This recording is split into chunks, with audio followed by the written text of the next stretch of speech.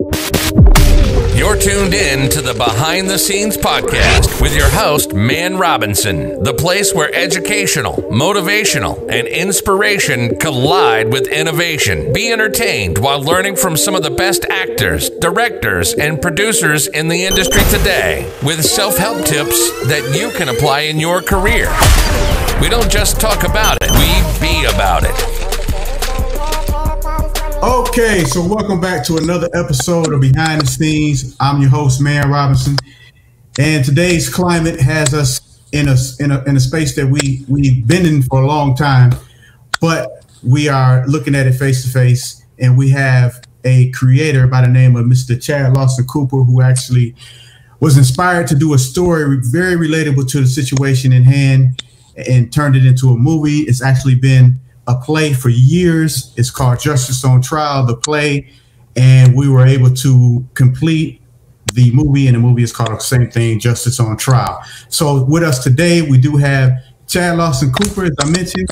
We have Reverend Rudolph Mckissick. We have the great legend, Lennix, Mr. Harry Lennix, and another great legend by the name of Todd. And we also going to have one of the main actors come on, Mr. John. I'm going to say his name wrong, Chad. You got to help me. John Gesman, one of the main characters. So, like I said, I'm Man Robinson, and this is how we're going to start. So, Mr. Chad Lawson Cooper. Yes, sir. I know the story. I was there during the filming of the film, of course. Yeah, and you were able to touch on not just one problem that we had as African Americans, but damn near all of them in that film. Yes. Can you tell us how and why you even came up with it from the first thought to be able to put that energy into doing that, writing what you wrote? Well, I can tell you very vividly. It started in 2016 after it was the day that Philando Castile was murdered by a cop in Minnesota. Prior to that, I just pretty much did productions in the Christian genre, and that particular day it changed the whole trajectory of what I do. And I went into social justice. I sat in Cracker Barrel that day. I was in the DC area and happened to see it on my phone. And it brought me to tears in the middle of Cracker Barrel as I was sitting there with, I probably was the only black person there, but to see this white police shoot this guy for nothing in front of his daughter and his fiance. And I said, oh my God, that could be me. That could be my son. That could be my daughter in the car with him. And it just, I wept that day. And that from that day, the idea of Justice on Trial, Black Lives Matter 2 was the play, TOO, was birthed. And it took me about 8 months. I was pretty much in exile in Wilmington, Delaware, at a friend's house. And while I was writing it and going through the motions, I cried. I went through every emotional aspect of writing, and I know Harriet, the writer, he knows what I'm talking about. You a writer as well, man. So yes. You know, I pretty much lived it, and so when we debuted it the first time, it was at Medgar Evers University in New York, in Brooklyn, and so that was special in itself, because of course, you know, the movie as well as the play deals with two civil rights attorneys suing the U.S. Justice Department for reparations and damages, ongoing damages done to African Americans. And we bring back time traveler witnesses like Harriet Tubman, Medgar Evers, and Emmett Till in full character, and they tell their stories on a witness stand to a modern day mixed jury, black, white, Hispanic, and then they have the conversation that America is on the precipice of having right now. And so it's a much needed conversation that we had implemented through art 3 years prior to all of this happening. And so when we debuted it at Medgar Evers, it's the only production that I've ever produced or been a part of the writing of it that I have not really starred in myself. So I wanted to sit in the audience to see what the audience was really going to say and do. And man, when I sat in the audience and the production was going on, I mean, people were screaming, they were hollering, they were yelling, you know. And David Arquillo is a great actor too, who plays the antagonist, the lawyer for the Department of Justice. They was cussing him out. Yeah, and I was like, wow, this thing is real. That is definitely that's definitely happens in black plays. yeah. And he said, you know, he in one part of the script, he said, so what are we supposed to do? Just go passing out the cash to every black person that we see? You get some, you get some, you get some. Where's Oprah when we need her? So the audience was like, H, yeah. Yeah. Like, yeah. wow. And so I knew then that it was a game changer. Then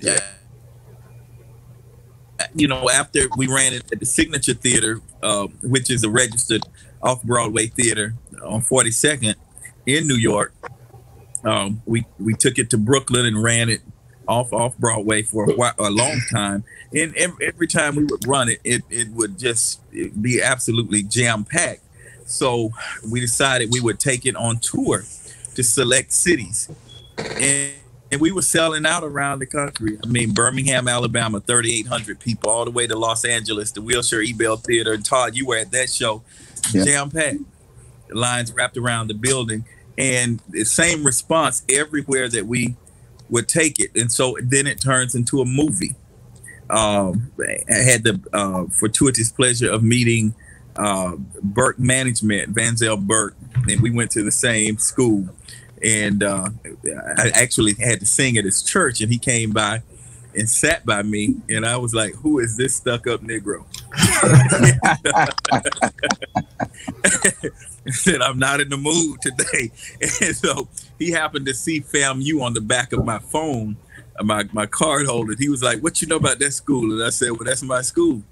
That's my school too. So we ended up talking, and it turned into a very healthy relationship relating to the movie portion. And that's how, of course, Todd got involved, and he played a wonderful civil rights attorney. You know, when you're just a pro, you're just a pro. He did his thing. And then of course Harry and I met by way of Justice on Trial too. And so he's an executive producer, and we're doing several movies and projects together as well. And just to have his expertise is priceless. You know, he's just, I call him the Archbishop of Hollywood. And Bishop Rudolph Mckissick is one of the most premier pastors, preachers, well known across the country, second to none, very influential, and very astute with social justice and civil rights and the movement. And so everybody brings such a value to it. And I must say, man, you did a wonderful job directing this film.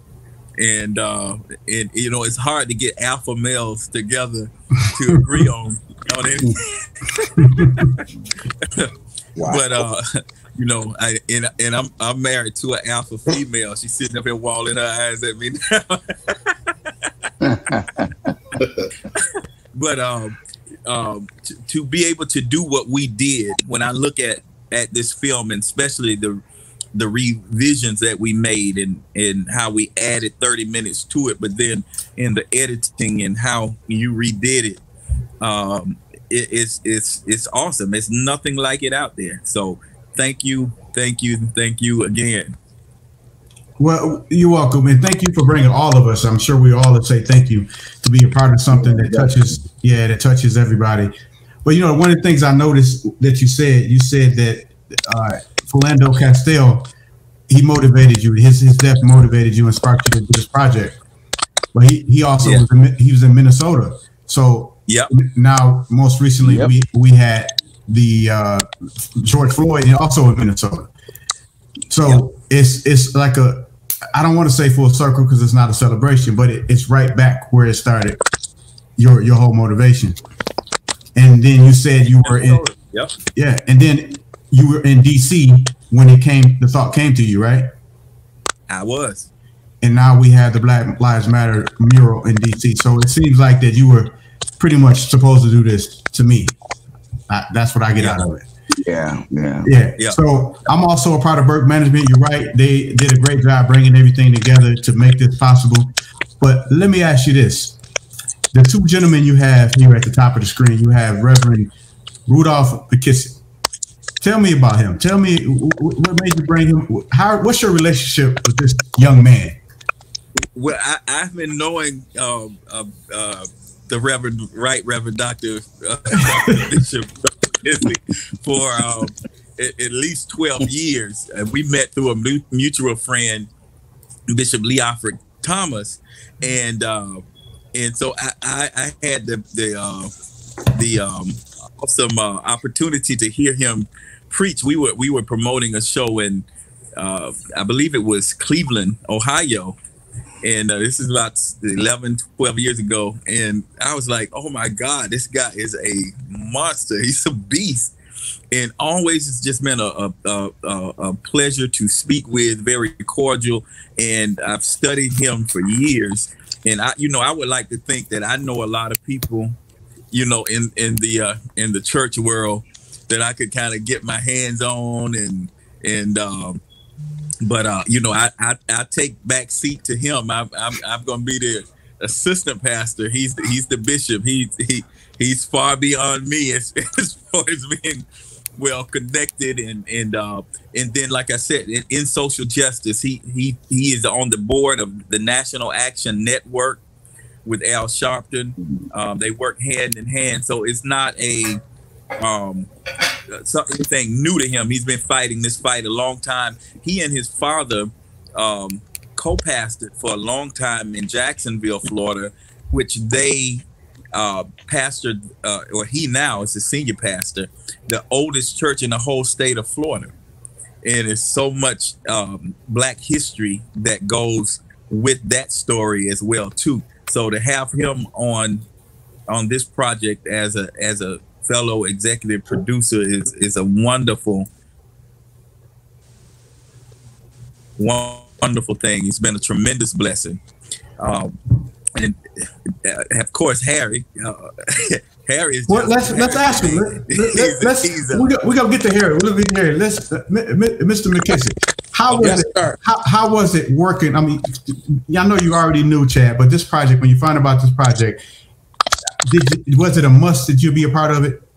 It was an absolute must, and I am indebted to Chad for not only bringing me along, but then introducing me to my wonderful fraternity brother Lennix.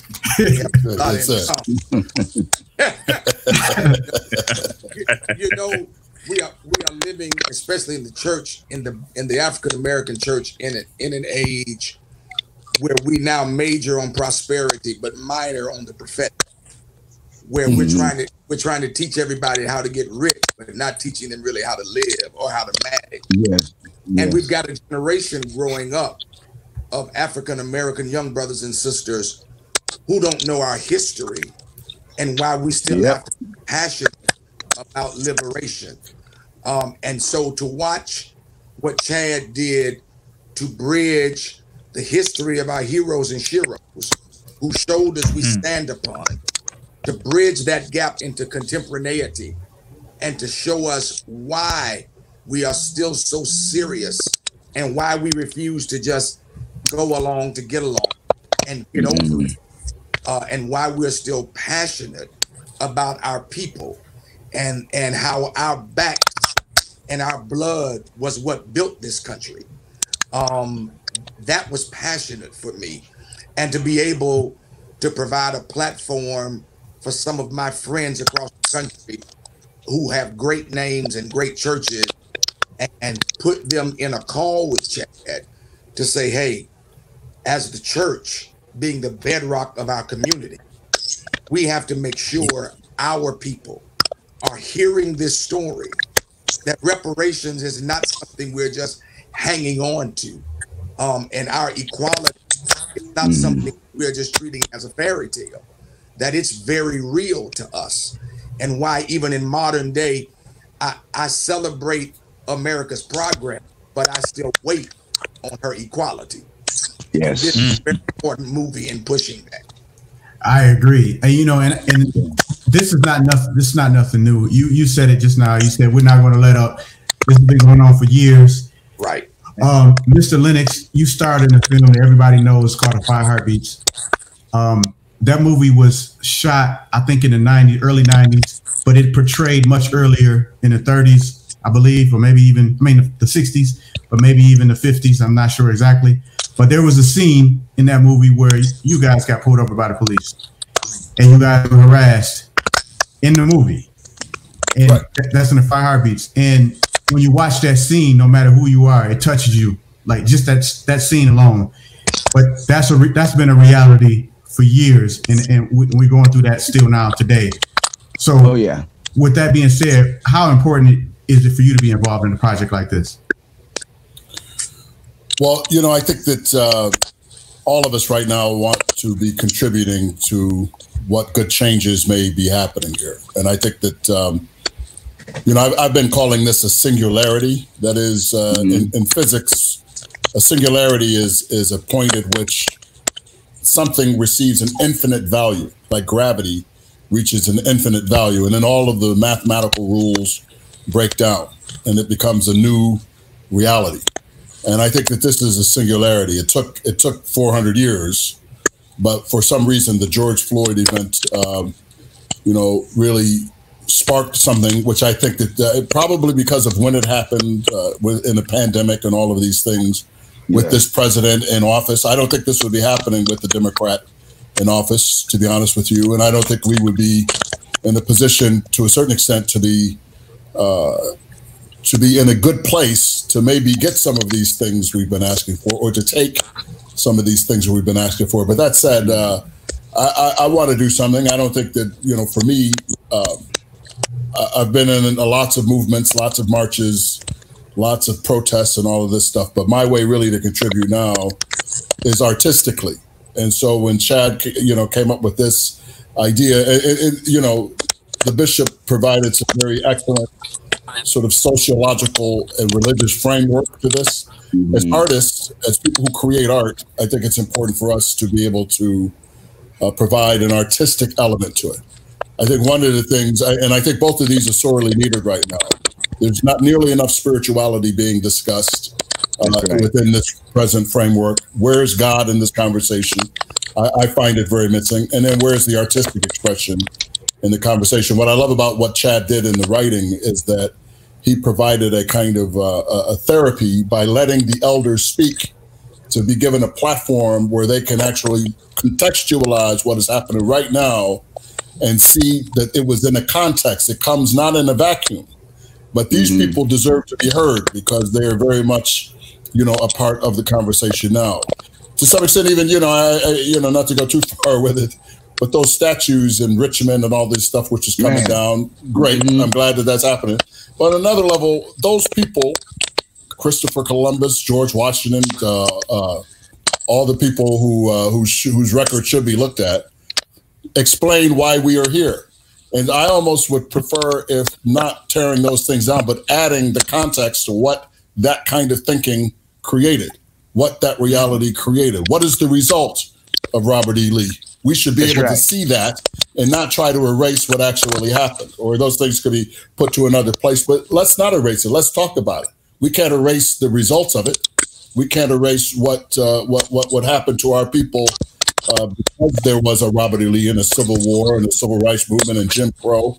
And so I think what is beautiful about movie is that we do get to see all of these things and to actually find a solution. What is the solution for Black people? And reparations is very much a part of that. That's what we deserve. Somebody worked for free under brutal conditions, and the impact of that is still currently felt by all these billionaires and trillionaires, most of whom don't look like the people who did the actual work. And that needs to be corrected. And so that's what I love about, Chad put a number on that. It's probably not even that is not enough. But I'm glad, but that's a good starting point. So thank you. Definitely. For inviting me. Yeah, I think the number goes up with inflation. It definitely should. Yeah. So we speak about the elders that were in the film that, touched on a lot of things, and we actually have. Todd, I'm sorry to call you elder, but man, you started so young in the game. Yeah. We got to call you elder right now. But I got to say, man, working with you and actually, on set with you was, like I told you before to your face, it was actually a dream to work with somebody. I appreciate it. My mother used to treat me like you, like literally. I had a young brother, so she used to treat me like Willis. Like, Mama, I'm not Willis. But whatever. Man, see, now, say this. We all wanted to be Willis. That's what I wanted to be. See, the thing for me that made me want to really do this show was because I experienced all the stuff that people didn't realize. I was getting pulled over every single day. It started when I was 12 years old and moved to San Fernando Valley. I was getting guns put to my head by police officers, taking my bike, telling me I stole it. I was being handcuffed on the ground, shotguns to my head. I went through everything that people don't realize. I went through so much by these white racist people in the Valley. They burnt a cross on my lawn, At one time, they tried to arrest me for stealing my own car.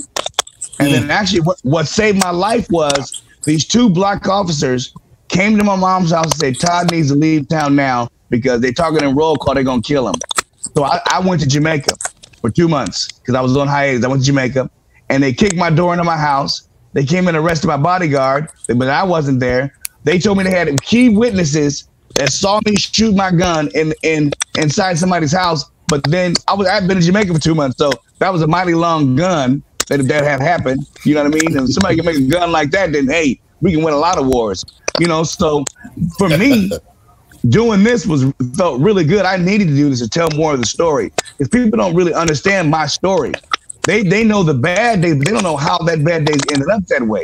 They don't, when you growing up, I grew up in San Francisco when everything was like peaceful, everybody got along. It was like no bad interactions with police, no bad interaction with white people. But when I moved to LA, man, it was a culture shock, man.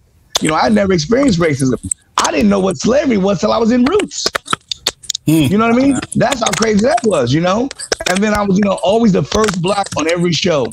And my dressing was always the furthest away than everybody too. That's always how it was, My mom told me this one story where I was a star of this movie that I was doing for one of these networks, and this white kid was on for 3 days, and he was making 7 times more than me. Wow. See, and that's how they did us, and they get mad at me when I speak up because it became to the point to where I became defiant with the police. You understand what I mean? So much it was, they had to mess with me so many times that I was done. I wasn't going to take it no more. I was going to speak up and tell them how I felt, and, I'm blessed that they didn't kill me, but they became very afraid of me because I sued them and I won, I went and I always, whenever they mess me, I go after them, but what happened was emotionally, I broke down, then I started losing it and, I got on drugs, I couldn't handle all the pressure that was happening. Had nothing to do with show business, had everything to do with what was happening to me outside of show business because nobody was believing me. When I was telling them what was going on, they didn't believe me that I was lying. That's back when they thought police raised their hand and said, I'll tell the truth. And they did. Now we know they don't tell the truth. They lies like anybody else, but what I'm trying to get people to understand that there are a lot of good officers, but they got to stop turning a blind eye to the bad ones. That's what's hurting us. They're letting the bad ones continue to keep doing what they're doing. They gotta get them out of there. If they want to be treated like, like everybody else. But justice on trial, by seeing that, man, it brought me to my life. what I went through. You know, it was like I should have been up there telling the story of what I went through and what I had to go through to get to where I got to. You know, I'm blessed to be alive, man. I'm blessed to be healthy. I'm blessed to be alive. I'm blessed that they didn't kill me because they sure tried on plenty of occasions, you know. And, you know, it's just a wonderful thing, you know, to be able to work and do his play and be involved in that, man, and work with Man. You know, it was just wonderful, you know. And, you know, then I see other people involved, other black actors that I respect, like, you know, man, I respect you so much, man, watching you work.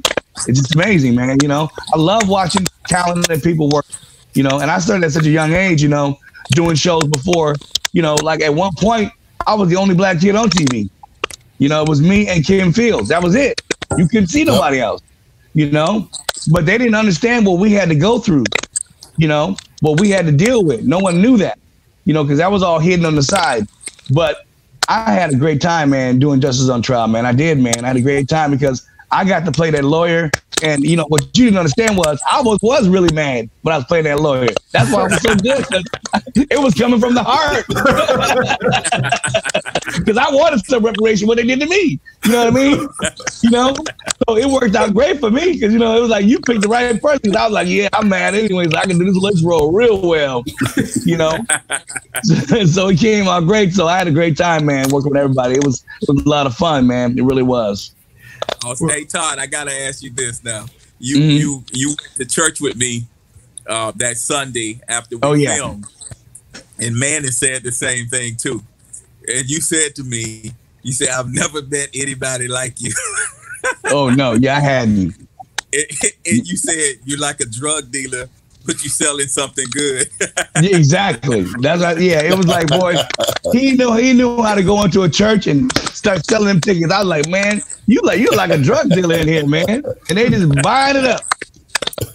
You know, but it's good, but the good part about it, it's a good product. You know what I mean?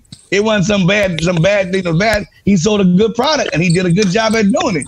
You know, I love it when somebody can use their mouth to talk and talk really well, but honest about it. You know what I mean?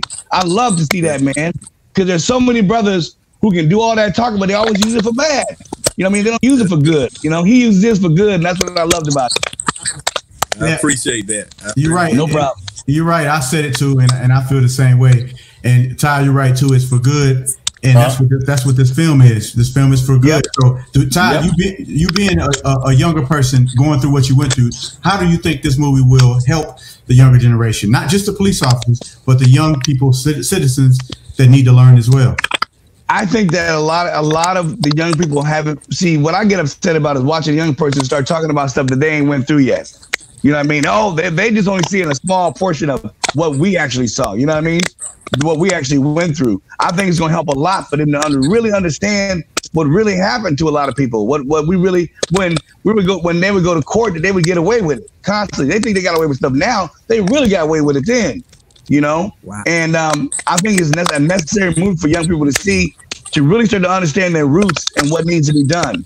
You know, but we do know we cannot do it without their help. We need them white people's help. We need their help. We can't do it without them. And it's time for them to stop turning a blind eye, because here's what's going to happen. If they don't start helping, when they need help, we're not going to be able to help them. That's the bottom line. You know, it's that old story where they come for one person, they come for the next person, nobody wants to help. And then all of a sudden, when you need help, ain't nobody there to help you.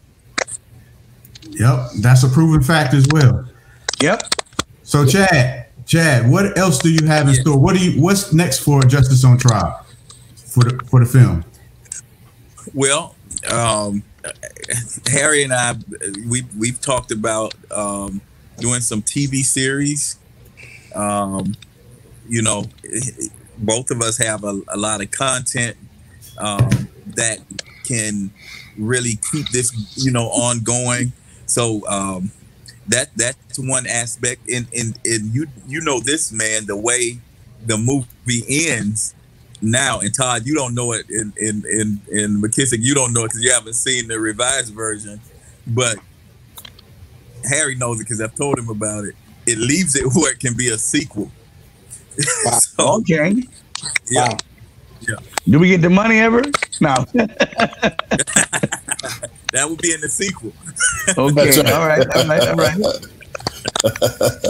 Because I was looking for my 40 acres and a mule. I still ain't got that. You know, I take the 40 acres. I'm gonna have to eat the mule. You know, but there we go. So talks about maybe doing a TV series with Justice on Trial. What about the play? Are you going to keep doing the play? Is the play still living? I would love to keep doing the play when this coronavirus. And Todd's been to the play. He knows the kind of energy. The play is, theater and film are two different ball games, and but the audience response with the play it's amazing, man. It is. Okay, so listen, we have another very good point here. Todd just said that white people have to help us, right? We can't do it without them, right?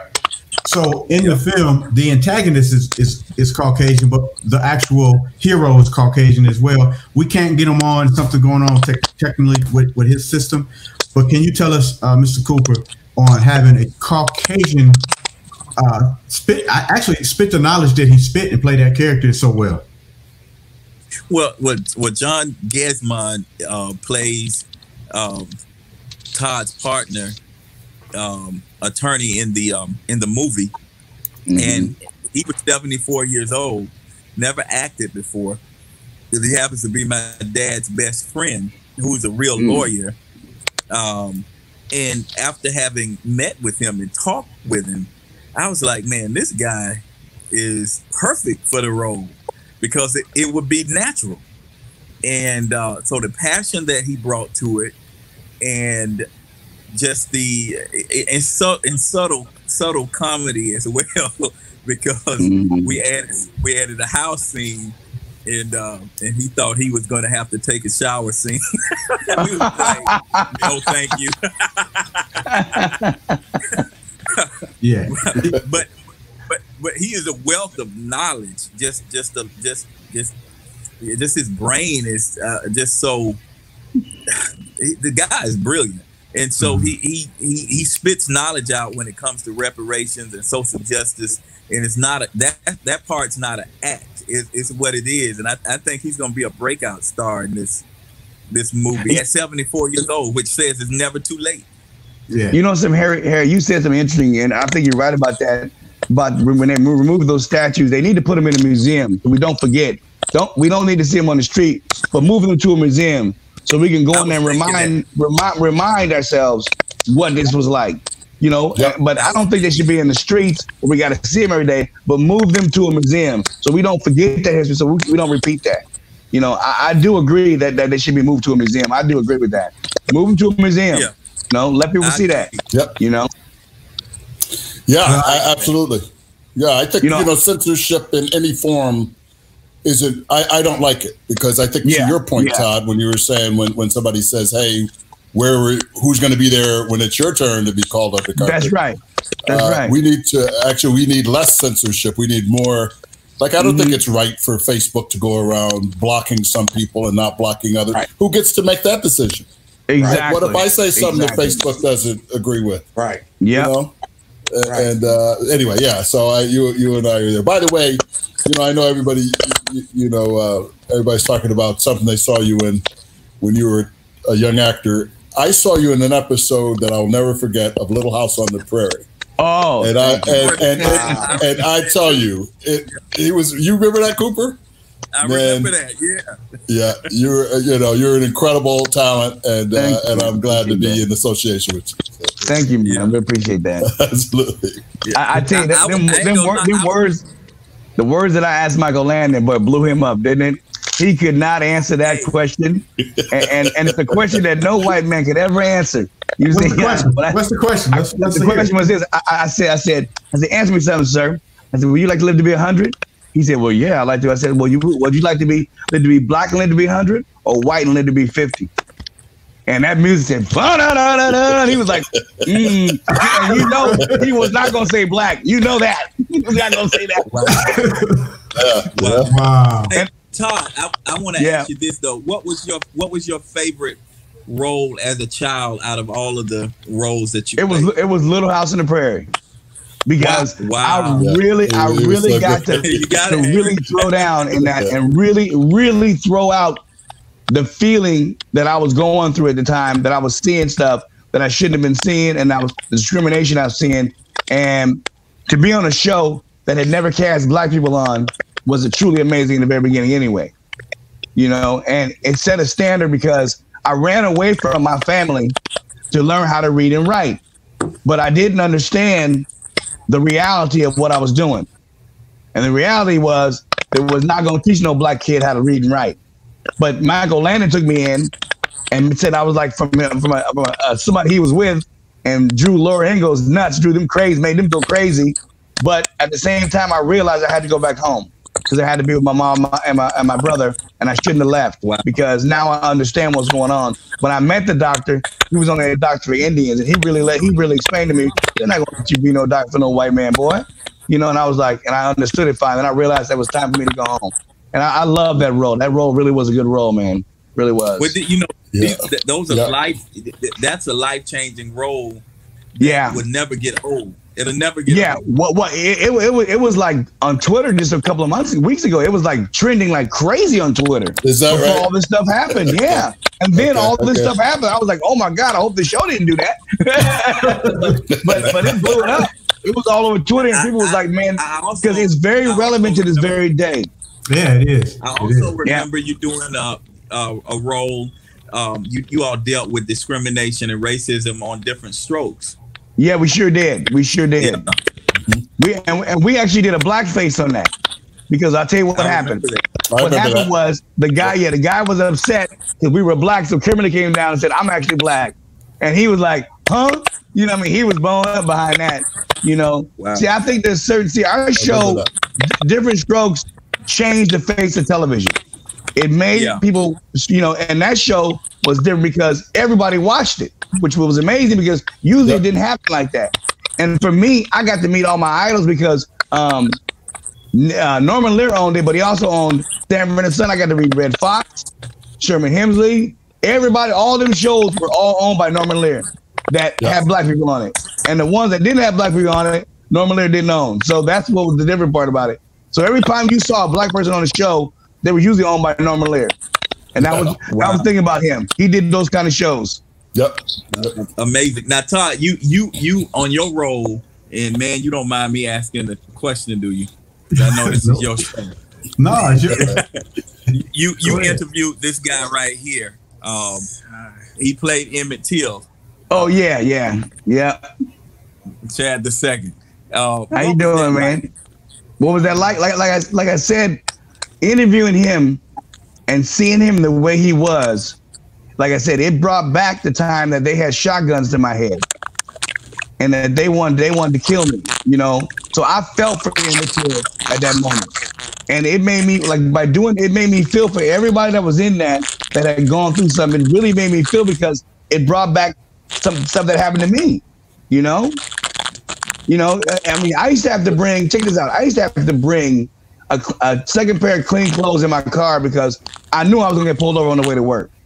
It was just a matter of time. They'd be going the opposite direction. They see me, they whiz around, pull me over, get me out with a shotgun in my head to the ground. I'm dirtying up my clothes. So I knew by the time I get to work, I just go change clothes and I go to the restroom, change clothes with clean clothes. I had to do that for like 4 years straight. I had to do that for. But the good thing that what happened was every single one of those officers that did me that way ended up working for the Rampart Division, and they all got fired. And guess what I did? I sent them all an autographed picture and said, I still got my job. You got yours? I got them back good, boy. Yeah, you did. Awesome. Very good. Well, you know, I'm glad you brought up Chad Jr. Or he's gone. He's gone on here. So I did not know, and forgive me for not knowing this. I haven't seen a movie in a long time that you were in Roots. I did not know that. Yeah. I did not know, or I forgot, either or. So you've already been in a historical movie on this type of 77 million people, man, watched that. That was one of the first. It was like we ran out of black people in Hollywood. That's the funny part. They ran out of black people. Okay, I was a lead role, and they didn't have too many black kids. I played an extra role several times because they made me go. They got to go way in the back, Todd, and just wear some clothes that we can't see your face. So because they ran out of black people. And then I got to tell you the funniest part about Roots. Here's the funny part that made me laugh. Okay, you know, we had to be barefooted, right? And you got a bunch of black actors who ain't used to being barefooted, right? So they said, okay, when they first started, they go, okay, we're gonna run over here, action. Everybody's like, up. They said, cut. They said, man, y'all gotta do something about this. This rocks hurt. So what they end up doing was making us some fake feet, under our feet, some rubber soles that glued to our feet. That was the only way we could run on the ground, man, because I had no slave feet. You know what I mean? I had real feet that hurt. Because you watch them Africans, they run around with no shoes on. They don't care. Yeah. White people do too. They be out there on the street. I be like, oh no, I can't do that. I hit a rock. I'm done. I'm done for the day. Well, that's funny, man. We keep losing Cooper, man. I wanted to talk about the Harriet Tubman and the Medgar Evers and the Emmett Till that were in the film, and Ahmaud Arbery. I'm here in Georgia. That happened in Georgia before the George Floyd and before the new case again in Georgia, the Mr. Brooks from a couple nights ago. But that Ahmaud Arbery was very similar to the Emmett Till. I mean, they didn't kidnap him, but it was close. And they took his life, and that was with the 1950s. You're talking 60 something years later, and we're still having that type of issue. And now we're hearing that the fact that several times they had several encounters with that man, and the DA didn't press charges. Now, see, she needs to be arrested too, right along with that. She needs to go to jail too. Now, you don't press charges on all the criminal act behavior this man has done to black people. She needs to go to charge. She needs to go to prison too. It ain't right, but she needs to. I agree, and that's the same thing. What I'm saying with the Emmett Till, they didn't try him because they had people that let him go. So, and I think now, I think we got Harry back on. Yeah, I'm back. Sorry. Okay, we got Harry back on. I know Mr. Cooper is not back on. Let me text him here and see. But what we're touching on is the Emmett Till similarities to the Ahmaud Arbery case, and how do we get past that? Like, is convicting the officers and the DA enough for us? Are we satisfied with that? You know what I'm saying? So since it's so similar to what happened to Emmett Till, I mean, what do you guys think? I think it may satisfy that as an instant, but it cannot satisfy us overall. I think getting a conviction shows progress, but I think we then have to examine and talk about the lessons we need to learn from why this was even happening. Yeah, I think that's the part we're missing. We are looking for I don't want to say revenge, but we're looking for payback, but we're not getting educated. Yeah. James Baldwin said, "You can't fix what you won't face." And even getting a conviction does not make them face their racism as a whole in this country. Well, yeah, but see what I'm seeing with education. See what I'm seeing in people out there though, I'm seeing faces that I've never seen before out there marching with people. I'm seeing now that something's happening. Something's happening more than I've ever seen in my entire life. Something's happening. I think change is coming because something is happening. They're out there marching with us now and really fighting back. This is gonna sound bad, especially as a preacher, but I'm seeing a lot of whites out there, and my issue is I don't want your sympathy. I want your change. Well, yeah, but I think that the younger generation, I think they want the change also.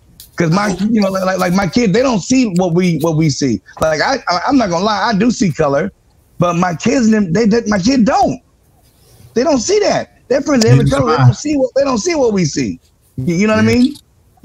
Well, the only reason I see it because everything I went through, so of course I'm gonna see it. You know what I mean?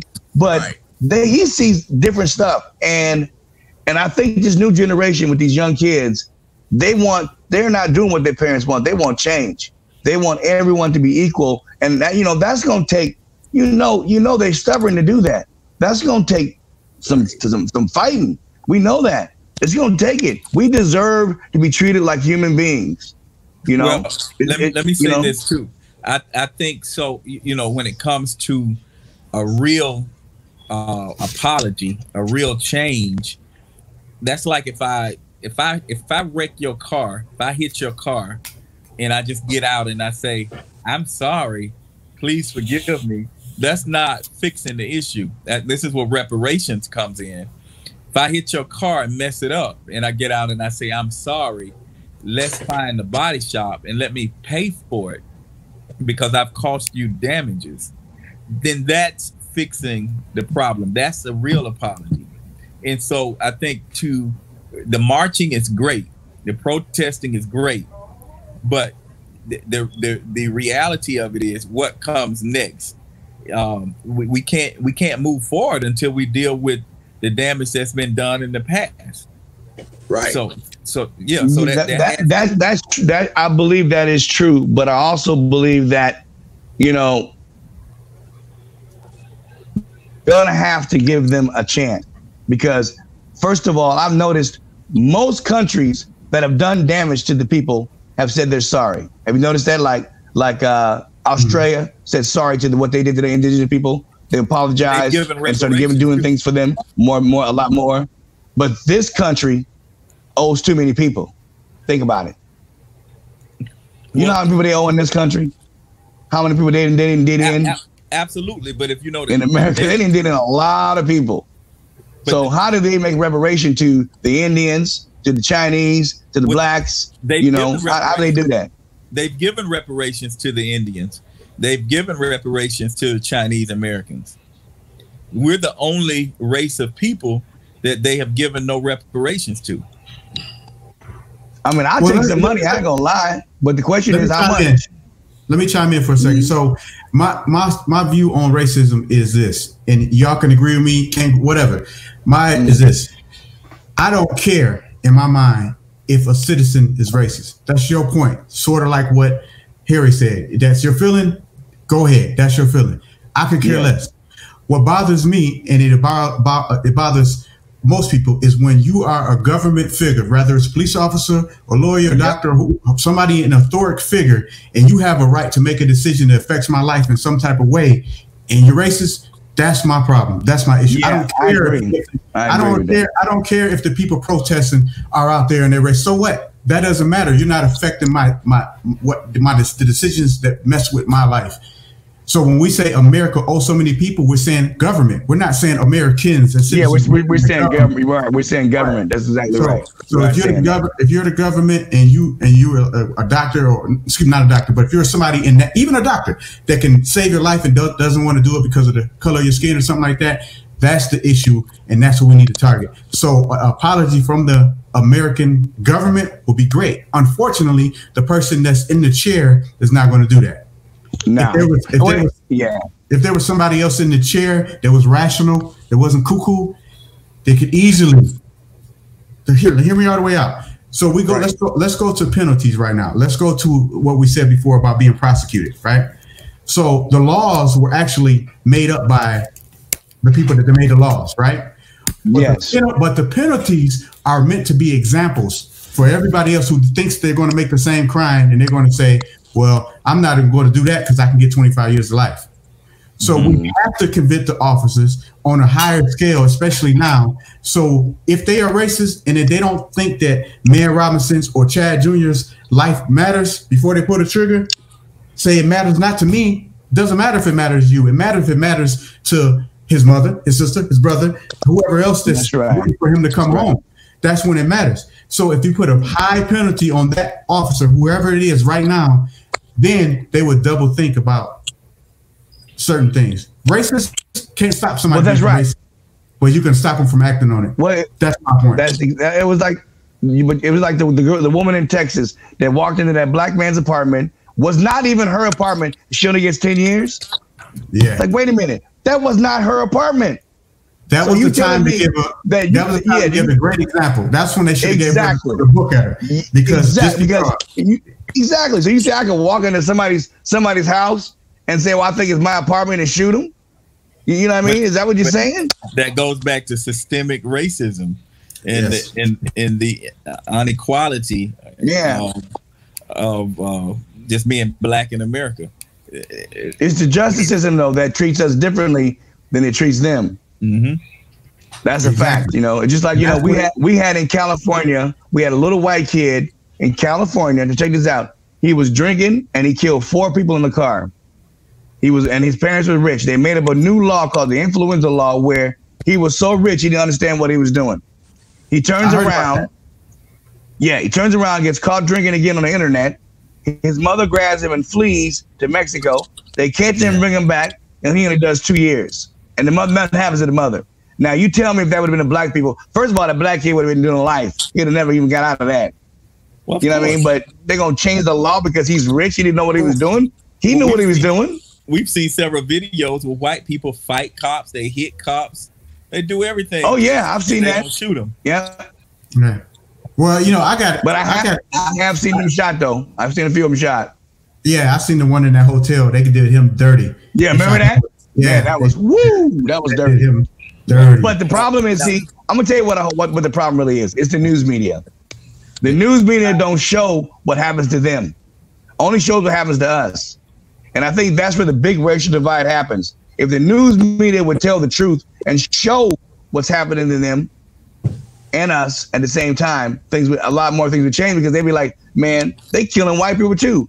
You know, they would change a lot of stuff. You see what I'm saying? But the fact of the matter is, they only show us. Yeah, that's the sad part. Now, Chad too played Emmett Till. You're a college student, 19 years old. You speak to a generation that you know, man's probably the oldest one on here. That old folks like man can identify with. I'd be surprised. What do you feel about racism in America now in the justice system? The way that I feel about race and the justice system, I feel like there's a lot of systemic racism. And I feel like African Americans have gotten to a point where we're tired of just being congenial and having readiness with the American government. And so it's gotten to the point where people are upset and they're angry because it's not just something that happened a year ago. It's not something that just happened 10 years ago. This progressively happens all the time, and it continuously happens. I mean, it's like a new case of a new black man or black woman killed every year that we're looking at, especially in my generation, even remembering Trayvon Martin dying.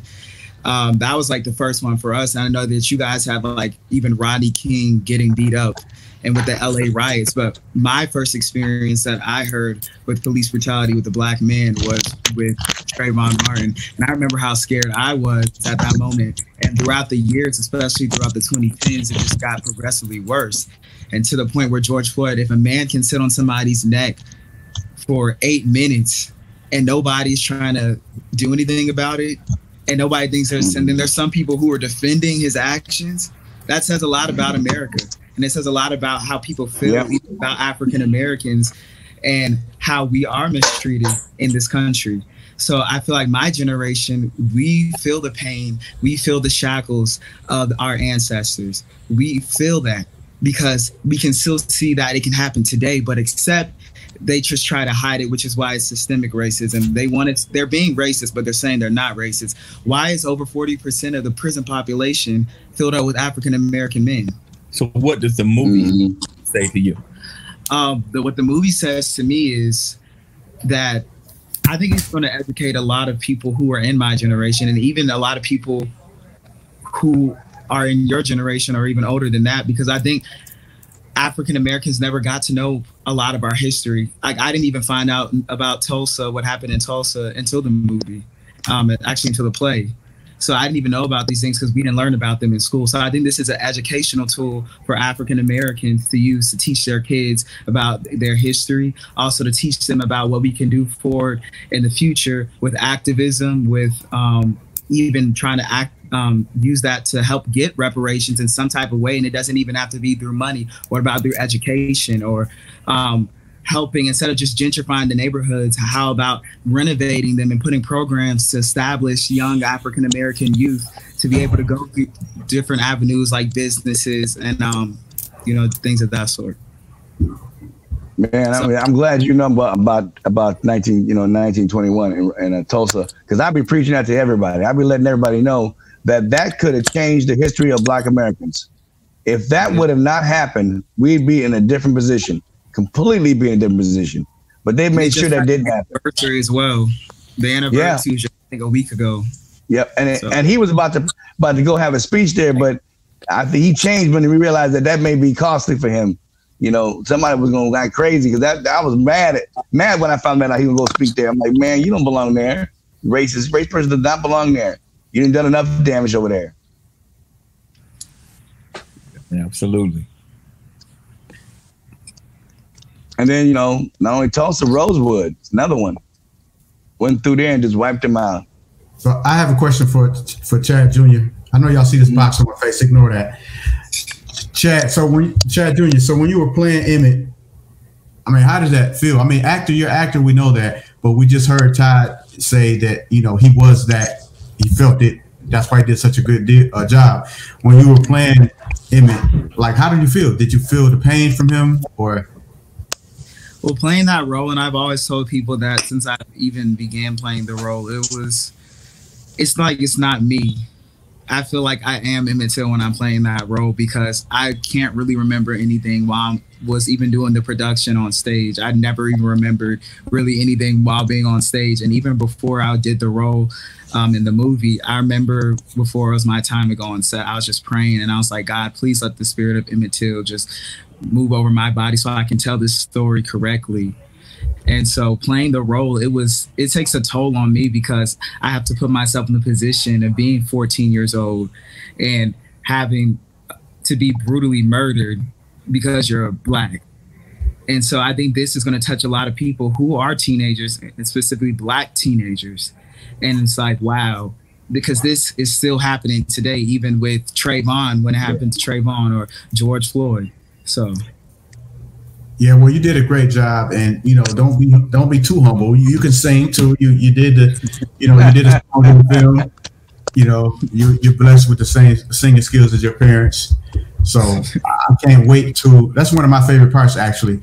But your mom was in it as well. She played Harriet Tubman, and yes, sir. You know, that is definitely. I don't know if she's available to speak on that role, or if you want to speak for her, or your father wants to speak for her, but. She also delivered a performance that was just, we felt like she was Harriet.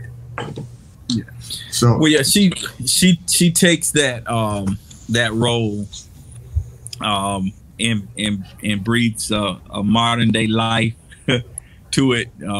What you would consider think of Harriet being, you know, if she were just a person, and so it's always good. It started with the play. Of course, and she took it to the big screen the same way. And because Harriet, we personally know Harriet's nephew, a great nephew. Harriet raised Dr. A.D. Brickler, by the way, Mckissick, that lives in Tallahassee. He's a doctor. That's Harriet Tubman's great nephew, and Harriet Tubman raised his mother until she was 13. Well, his son, who is Harriet Tubman's great nephew, Dr. A.J. Brickler, is my daughter's godfather. Oh, wow. And we're very good friends, and they came and we filmed some footage for when we were doing a documentary rather on the play, and he shared some information with me that Harriet Tubman actually loved to sing. Her favorite song was "Go Down Moses," and so we had a little insight of her personality, so we were able to add some things to it. And she does a wonderful job in that role. She definitely did. And we're actually coming to the end of the show, but I want to touch on two quick things. You also had your brother and your father in the film. Mr. Lupi actually played the judge, who is also a real federal judge. And then also your brother who played Medgar Evers. And he did a great job as well. And we don't want to give it away, but it's a very dramatic scene for Mr. Evers. So especially the addition that we added to it. Yeah, it's very, very powerful. I see it every day. I'll let you see it when I finish. How's that? So we have to close it out. What's going on an hour? But tell us where they can see the film. Everybody can chime in on their social medias if they like, and go from there. Mr. Cooper? Well, the best way to see the film is to pre-order it now by going to justiceontrialthemovie.com, justiceontrialthemovie.com, and purchase pre-order. It's the pay-per-view is $19.95. If you do it in advance, it's $14.95. And so go ahead and do it in advance and be prepared to watch it all day from 12:01 a.m. on July the 4th, which is considered Independence Day, but we're celebrating it a different way, making it our Independence Day. And so that's the platform to get the movie on. Also, the ChadCooperCompany.com, and also we also have another movie, Revival, themovie.com. And Harry and I have talked about that with you on this platform before, and we're continuing to show that. So you'll see that on all of our websites as well. So that's an ongoing movie that we're doing. But Justice on Trial, we're asking everybody to make plans to watch it. Tell your friends and family, share it.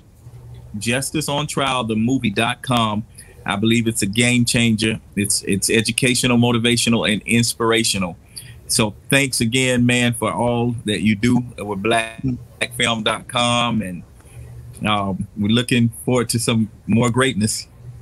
Yeah, and you're correct. So blackfilm.com is the sponsor of the show and will be on their website. This episode will air the day before or maybe 2 days before your showing of your film.